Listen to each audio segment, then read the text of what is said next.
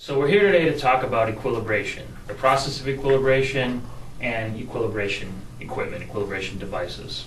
My name is Jason. I'm with the Industrial Group, and this is my colleague Eric, whom I'll be reviewing the process with.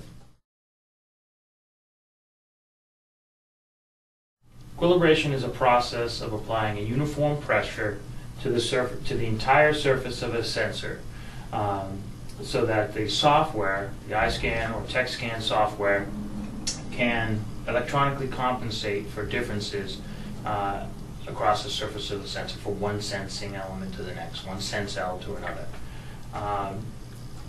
That's the process of equilibration.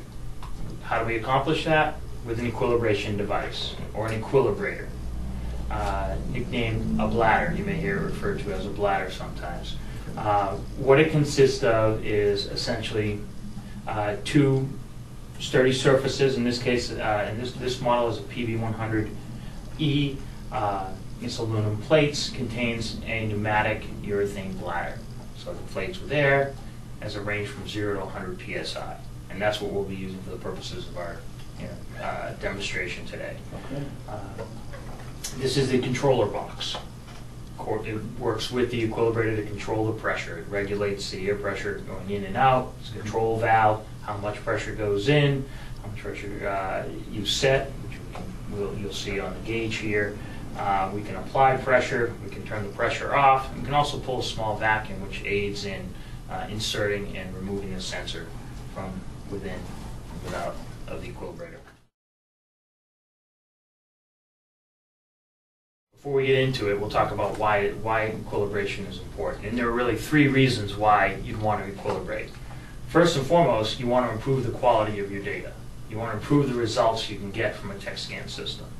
Now, there are a great many of our customers who just open up the system, set it up, connect the sensor, and start capturing data right away. Right. And they're getting relative pressure measurements, what's high, what's low, making adjustments to their processor, their equipment, and that's enough for them. They're satisfied with that. But there are a segment of customers that want to improve upon their accuracy. They want to improve upon the quality of their data. And for them, equilibration is a process that can get them there. Okay. And as you'll see as we go through the process, how it can improve the quality of the output from individual sensing elements within the sensor. Right. So that's the first reason why, and that's the main reason why. Secondly, the reason why you want to equilibrate is to extend the useful life of your sensors. Now, the way our sensors show signs of wear and tear is twofold. There's physical wear and tear, which most people know of right away, abrasions, scratches, kinks, creases, things like that.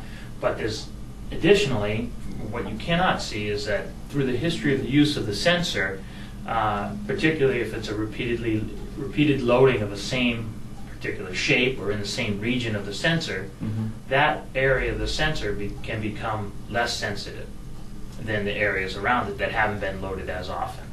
Okay. So their process for equilibration, we're able to compensate and essentially normalize that difference, therefore prolonging the useful life of a sensor. And that's another valuable use of the equilibration device and the equilibration process. And the third reason why you'd want to do equilibration would be for as a quality assurance check, to check the health of your sensor in a sense. Does it have any shorts? Does it have any dead spots? All right, so let's get into it. So what we've got is, in this case, we've got iScan software opened up, running with Evolution hardware and a model 5076 sensor.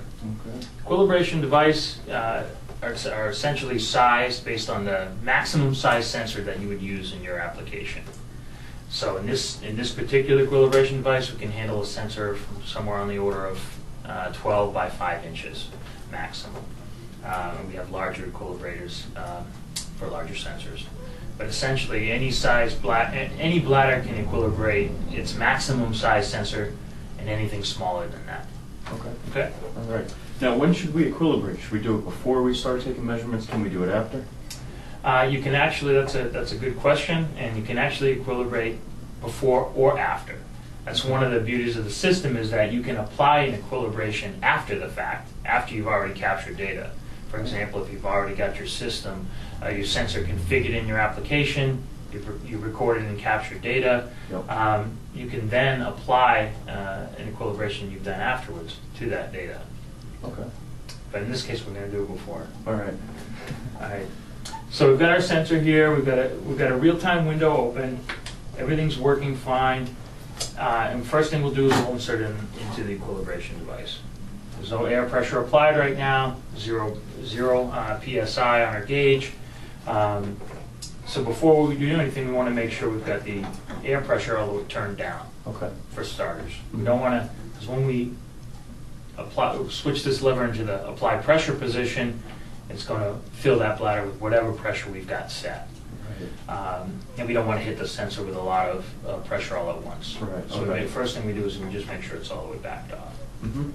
Okay, so I can safely apply pressure, still 0 psi, and start to inflate the bladder.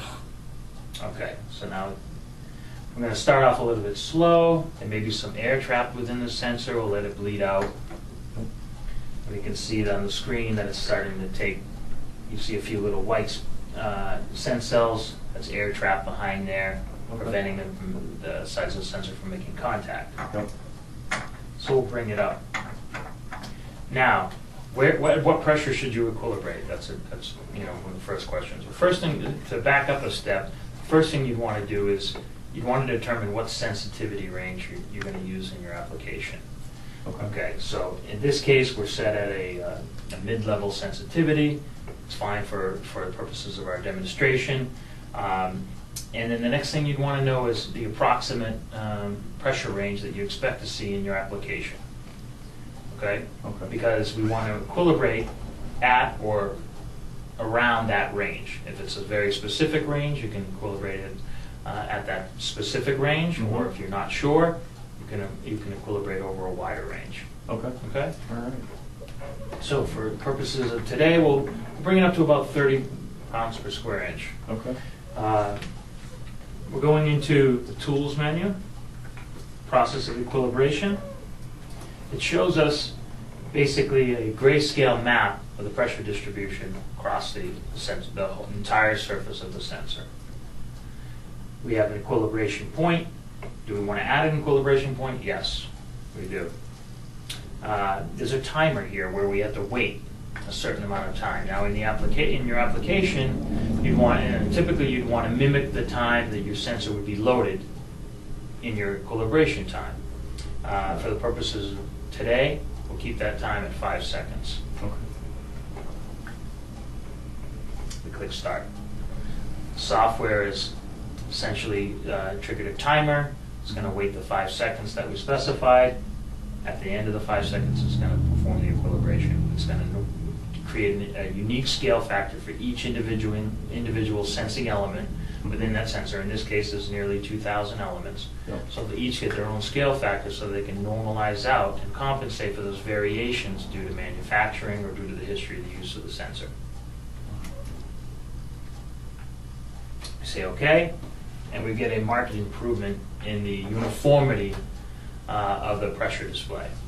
Yeah. So that's a big improvement already, and that's only a single point. So, say we're not sure on our range.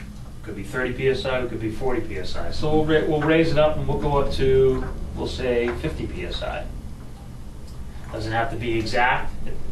All that's important here is that that we know that each individual element, all 2,000 points, are experiencing the same pressure. That's the key to equilibration. Okay. We're not applying a load through an Instron machine or a dead weight applied to the sensor, in which case we don't know specifically how much load is on each individual sensing element. Here, we do. Right. Okay? Mm-hmm. So we can see we're up higher in the pressure range spectrum here. Yep. We're going to go back into the equilibration menu, and we'll radio button select second equilibration point. It remembers the timing that we had set, which was 5 seconds, Mm-hmm. and we'll start. Clock ticks down, and we'll have our second equilibration point. Now,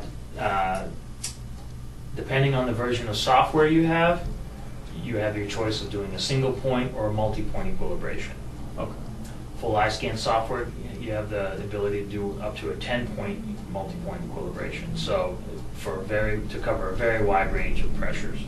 Our iScan Lite Enhanced software gives you 3-point capability, and the iScan Lite Basic, you have a single point capability. So in that case, you've got to really know what your pressure range is in order to make the most effective use of that one equilibration point.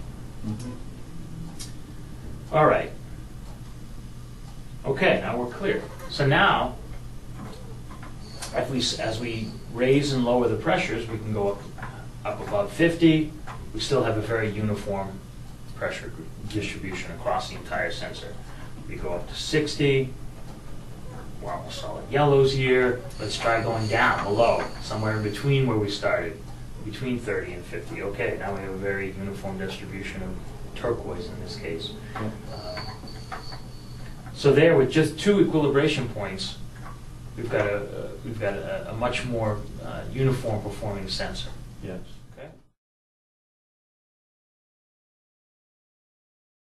So now that we've got these equilibrations, this equilibration performed, we want to save it. We don't have to redo this every single time. Right. So regardless of what pressure we're set at here, we can go into back into the Tools menu. We can go right to a Save Equilibration, or we can go into the Equilibration menu and save from there. Okay. So I'm going to save the equilibration. For today's purposes, I'll just call it a demo equilibration, and that is a .equ extension for Equilibrate. All right, so what I'm going to do now is I will capture this in the form of a snapshot, and I will start another real-time window so that we can compare before and afters. Okay. Right? Mm-hmm. So on the right, we've got our after, and on the left, we've got real-time. So you can see there. And what I'll do is we have the ability to go in and unequilibrate. So I'm going to go into the real-time window and I'm going to unequilibrate that.